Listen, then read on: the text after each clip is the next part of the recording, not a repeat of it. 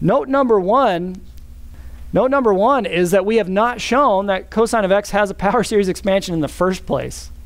So it's like we're building a house and building the roof first, right?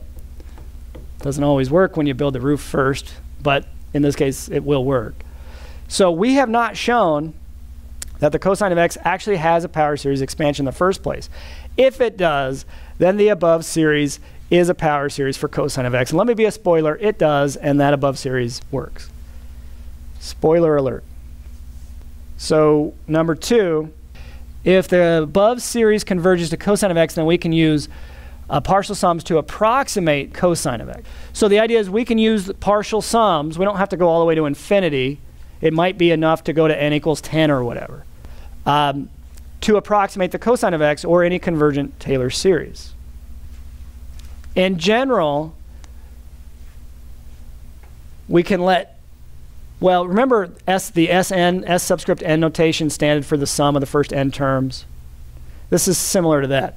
We can let T sub n of x represent the nth partial sum of a Taylor series. In other words, that would be the sum from, okay, the role of n switches places when you're using partial sums, remember? So I'll have to use I or k or something like that. I'll use I. So we can use the sum from I equals 0 to n. We're stopping at n. So n is the last thing we plug in. Okay, that's just something you have to get used to. I don't know why it's done that way, but it is. Okay, so what is the Taylor series if you don't let it go to infinity? Well, the formula doesn't change, right? It would be the ith derivative now, evaluated at a, divided by, instead of n factorial, it'd be I factorial, times x minus a to the I. And that, I realize that looks strange, but if you think about it and write it out longhand, it's just a polynomial of degree n. So the first term, it would look, if you write it out longhand, it would look just like how we wrote it out longhand earlier, except you would stop it at the nth term. So the first term, think about it, would be just f evaluated at a plus f prime evaluated at a times x minus a plus f double prime evaluated at a x minus a squared divided by 2 factorial plus dot dot dot plus the nth derivative evaluated at a over n factorial x minus a to the n. And you stop it there. You stop it there, and you could use perhaps that polynomial to estimate, say, the cosine of x, right? The above partial sum, T sub n is what we call it, is a polynomial of degree n called the nth degree Taylor polynomial of f at a. Let's go ahead and find T6 of x when f of x is equal to cosine of x and a equals 0. And let's use it to estimate the cosine of 0.2. So the way this can get a little confusing if you use the formula directly. So what we're going to do is just write out longhand the sum we developed for the cosine of x and stop when we get to an exponent of 6. Does that make sense? So what we had for that then was, remember, it was 1.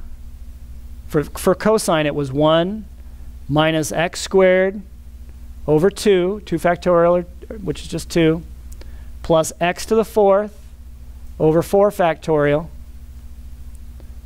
minus, what's the next one?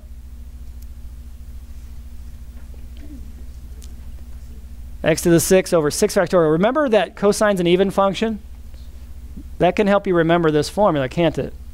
It means the exponents better be even. And then we would stop there. There's your 6th degree Taylor polynomial for cosine. So then what could we do? Just plug in 0.2, and we'd have 1 minus 0.2 squared over 2 plus 0.2 to the 4th power over 4 factorial minus 0.2 to the 6th power over 6 factorial. Anybody have a calculator handy? Okay, 1 minus 0.2 squared divided by 2 plus 0.2 to the 4th divided by 24 is 4 factorial, right? Yeah.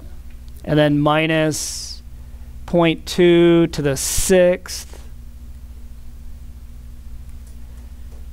divided by, what is 720?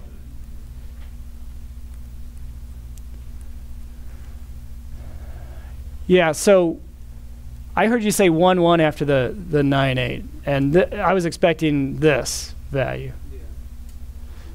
So yeah, just make sure you punch in your calculator. It probably just missed something, missed a button on your calculator. Anyway, I'm getting this value on my calculator for the approximation.